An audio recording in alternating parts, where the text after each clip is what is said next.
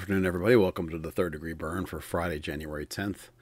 I wanted to do a next day reaction, thought process evaluation of the draft picks from yesterday. First, let me say that it's very clear that the draft is losing value, decreasing in value over the years.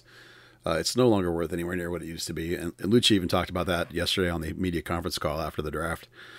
15 years ago, first round picks were expected to be starters. If you missed on your first round pick, then you were in trouble because that was a player that should come in and start for your team right away. That was how you built your teams to a great extent. Aside from foreign signings, is you had to hit on the draft. You had to hit on college players. You had to get your first round guy right, and probably even your second round guy right. Those guys were expected to start at some point pretty quickly, and that's no longer the case. There was an analogy made on the draft broadcast about how the draft used to be like the NBA or the NFL, where those guys were going to start, and now it's more like Major League Baseball, where you're drafting for gems, you're drafting for guys to develop, you're drafting for guys that might be something down the line. I think that's a fair analogy.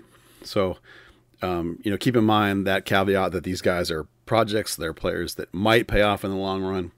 That's certainly the way the team looks at them, and that's the way we should look at them. So within that context, let's talk about the picks. All right, at 14, Nkosi Burgess was the pick. Hopefully I'm pronouncing his first name right, Nkosi. He's a WAC Defensive Player of the Year. I did notice that it was the highest that a WAC player has been drafted since 1999. This is a very raw player. Now, if you watch the video on him, the clips of him, he does have nice feet for a center back, and certainly for a guy of his size. He does pass pretty well from the back. He definitely has size and power. There's some polish there to his technical game, to his individual game. What he's missing is tactical play, understanding of play, how to fit into a team, particularly at a pro level. He hasn't always been highly valued on the teams he's been on, but clearly FC Dallas saw a huge potential here, a huge diamond in the rough kind of potential, because they drafted this guy way above where he was ranked by most people. Based on the draft boards I looked at, he probably could have been available where FC Dallas picked in the second round at 40th. So obviously, though, FC Dallas values him, so perhaps there's a criticism of reaching for him, but you also should give them some credit, I think, based on their recent track record of when they really like a guy, they go get him. And there's something to be said about really liking a guy. So FC Dallas did need a center back. Some of the best center backs had already gone off the board by the time they picked. So they could have let him slide a little bit probably, but why not get the guy that you covet, the guy that has potential? Now, there's some rawness. You're not going to see him a lot, I don't think, this rookie year with FC Dallas. I imagine he'll play a lot for North Texas. So that's fine. But I do think there's a good chance he actually makes the FC Dallas roster rather than the North Texas roster, and then they loan him down. Despite this, the fact he won't play right away, I think they're going to want to have him in MLS training a bunch and then go down to the North Texas to play. So interesting player, big, powerful, strong, big upside, probably high risk, high reward kind of pick. All right, let's move on to Cal Jennings, who is the player that I really wanted them to draft as I saw him falling down the board. I mean, that going into the draft, he and Garrett McLaughlin from SMU were the two guys that I thought if one of those falls to FC Dallas at 14, that would be amazing.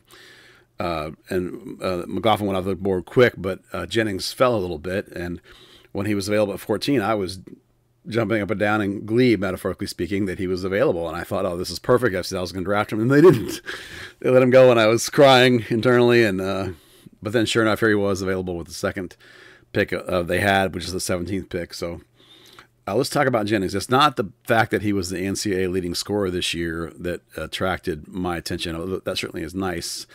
18 goals in 20 games this year. And last year he had, I think it was 14 goals in 15 games. So that's two prolific seasons of basically a goal a game. That's a really outstanding track record of college scoring. Of course, does college scoring translate to the pros? No. What I really liked about Jennings was when I saw him in person, he lit up that SMU game. Now, he didn't score. No, he did score, yes. But it wasn't that. It was when I try and watch a player for the first time, and I knew about him coming in, I try and let the player speak to me, if you will. Instead of trying to analyze his individual components, I just let the player sort of affect me and like broadcast, if you will, what he has to me and see how I react. And he lit up that game in the sense that like he jumped out of that game, stood above that game, and was clearly a special player. Now so was Eddie Winjoma, but that's a homegrown guy that Dallas is after. This is a guy that was draftable. And when I watched him play, I thought, well, this is exactly why people say he's going to be a first-round pick. You can see it. He's got something special above this game, clearly above this game. So that was super exciting to me. And it's not just that he's fast or just that he scored or just that he can dribble by people. It's the combination of those things. It was the reading of the game. It was the movement. It was the anticipation. It's the fact that his movement always put the center backs under stress. And SMU has two good center backs too. It's not like they're bad players. He's just a guy that affects the game, and affecting the game is big for me. It's huge for me. Now, he does play as a 9. That's his best game, is in the box goal poacher. He has that in common with Cobra. Once Cobra got it going anyway, that's his best game, is to be in the box, is to finish goals. Now, he does have the ability to run at people and dribble at people too. So in a hypothetical world, you could use him as a wing. He does have the pace for that. He does like to make runs and get behind people. So there is some versatility there. Again, Lucci loves the versatility. But for right now, his best game is that pure traditional 9 understudy for Cobra. Pepe has the same style too, which is fine. This guy's obviously older and more mature than Pepe by about 6 years. So, he's a guy that I think actually you'll see make some impact with FC Dallas this year. Now, I don't think he's going to start any games. And if Cobra was missing, I'm sure Jesus would start. But, you're going to see Jennings make some benches, I think, as the season goes on and maybe get into some games. There have been some great scorers that have come out of college in the United States. So Wondolowski, we go way back to McBride, you got Twellman. There's not always great college scorers translate, but it does happen. So you hope the intangibles this kid has can be that. But like everybody else, this guy too, we'll have to see. It'll be a work in progress. He'll probably play a bunch from North Texas, some too, at least early on in the season as he gets his feet underneath him. But I'm really excited for this player. This is one of the guys that I really wanted out of this draft, and I'm really glad FC Dallas grabbed him because he is an electric player, or he has been in college, and we'll see if it translates. He does work hard. He does have a little bit of Paxton Pomacle's tenacity and effort and don't never say die sort of attitude, which I like. So the first 2 picks, I think, are both going to make the FC Dallas roster. The third pick, Manuel Ferroli, I'm going to guess that's how you say that.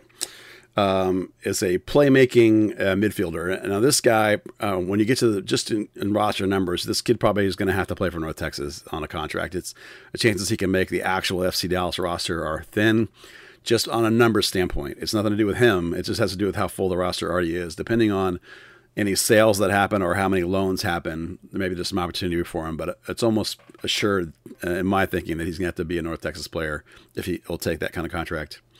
At James Madison, he played as a 10, a pure 10, but earlier in his career, he played as an 8 and a 6, and Lucci said at the Combine, I don't remember if it's actually called the Combine anymore, the Scouting Combine event they did at the college Final Four, that this kid had to play as a 6, and while he doesn't really necessarily have the tackling of a 6, he does have some nice deep positioning, passing, and play back there, dictating pace and holding the game.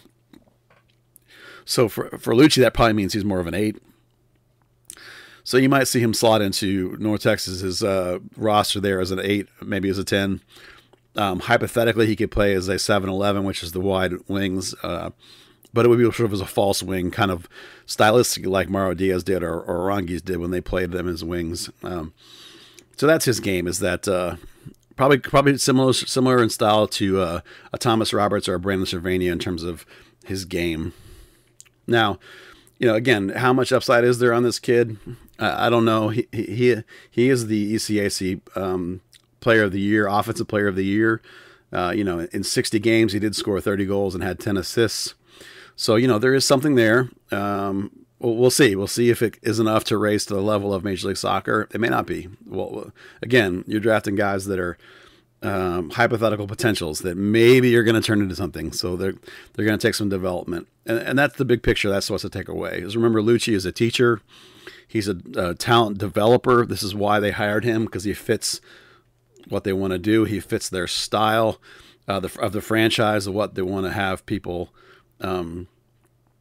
progress and go from North Texas to FC Dallas. This is what the hunt plan. You know, this is what Lucci does. So these picks all fit that profile, fit that idea of, can they become something? Can we develop them? Can we progress them? And that's what these picks are for. So there's your sum up thoughts on the 3 players and where the whole draft breaks out. Not a lot of superstars in here, but some potential, some exciting players, some rough players. And we'll see what the FC Dallas can do with them. We'll see how it goes. All right, that's today's Third Degree Burn. Hope you enjoyed this dive into the draft picks, and we'll talk again soon.